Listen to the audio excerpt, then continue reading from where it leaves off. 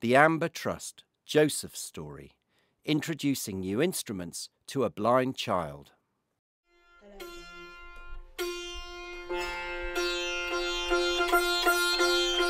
Joseph and Baluji are sitting cross-legged on the floor.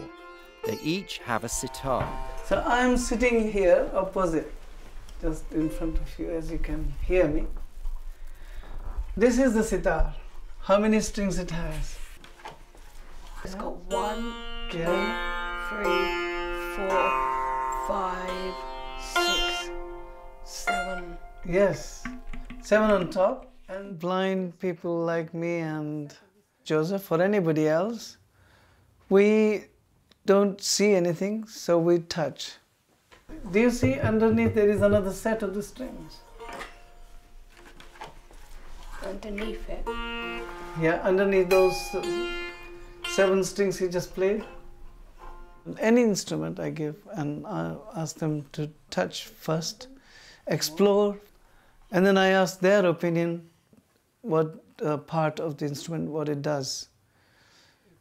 And then I tell them what actually happens. Is it more? After this big peg, you see, this one the big? Yeah. After this, the 1, 2, 3, 4, 5, 6, 7, 8, 9, 10, 11, 12. No, 11. Are there 11 strings there? 11 strings, yes. Adam Ockelford. For a child who can't see, it's really vital that they have first-hand experiences of things, because they'll hear stuff on the radio, on the internet, see stuff on the television, but they won't know, of course, what's actually making the sounds, or they might hear a sitar but have no idea of the actual instrument. So if you hold it like that, and the right arm goes like this, around this, yeah, and good, very good. And when I have to see what they are doing, I have to put my hands on their hands. So it's more touching. And it's not like sighted people, you do this and you do that, and you look at that and it's done. We have to be in touch with each other. What are those for? Those pegs thing. Those up there for the sitar. Take my hand and show me. Those pegs are the tuning pegs of the strings. They have to also touch me. My hand has to be touched by them, and I have to touch their hands to see whether they are playing the right position, they are playing the right way, and they are sitting the right way. So this is called Da, and this is Ra, this way. Play for me. Yeah, very good. The trust building is very important if you trust your teacher. Very good. So now, okay, now you want to produce the notes. So with the left hand, no, yeah, with the left hand. It's crucial that they find the salient parts of an instrument. So Joseph needed to know where the tuning pegs were, he needed to know where the gourd was on the end, the bit that makes a sound. He needed to find all the strings so he could play it. Now he may discover those just by exploring for himself, or he may miss something crucial. So it's really important for a blind child to be guided in an appropriate way to how to explore an instrument. If you count, these are the frets. You know the frets on the guitar, but this has got a big gap. And always, wherever possible, let the child be guided by your hand. So the child's hand is on top, so they can, if they don't feel comfortable or they're overstretching, they can move back. And also, it's a really good idea to do it with parents or carers present and explain what you're doing so that there's no question of misunderstanding. Play for me. This one. Next one.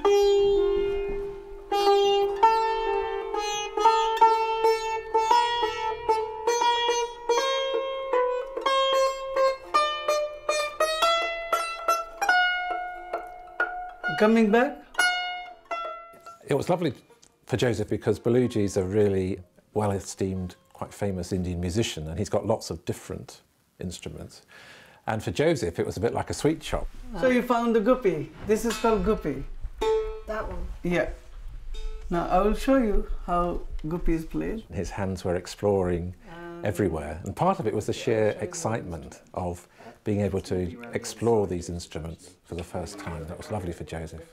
And Baluji was so gentle and patient. He gave him the time and the space to explore and gently kept guiding him and bringing him back to what he wanted him to do. Can I play it for you? You can hear it, how it works. So then you can ask me questions. The way blind children explore and play with things is quite different. The way they play will be much more by discovering the sound something makes, discovering the textures it makes, and perhaps by tapping it and rubbing it. Joseph feels the guppy as Baluji plays. Hearing all the different ways they can interact with an instrument. And that kind of exploratory play is really important.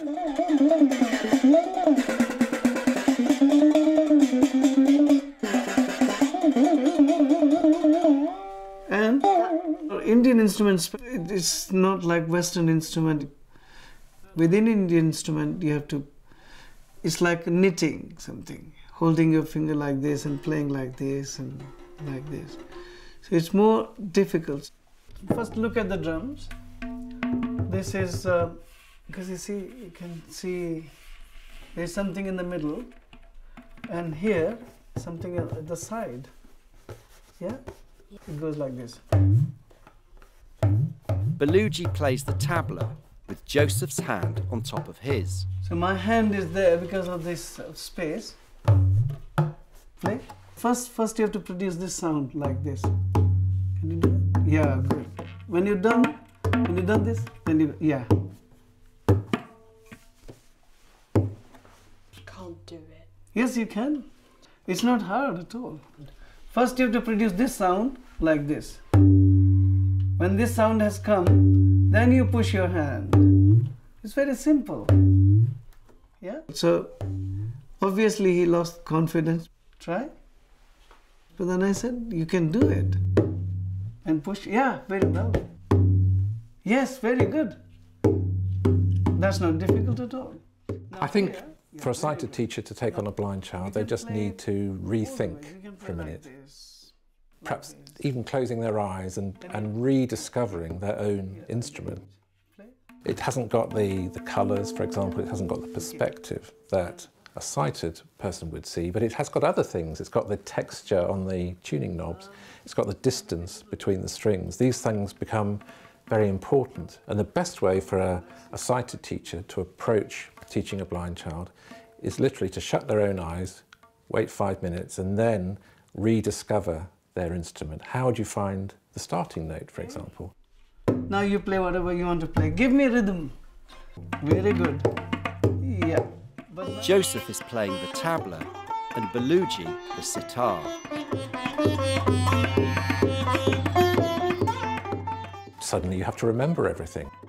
It's quite a different experience, and I think having that little insight will really help those first few minutes with a blind child as they explore the instrument too.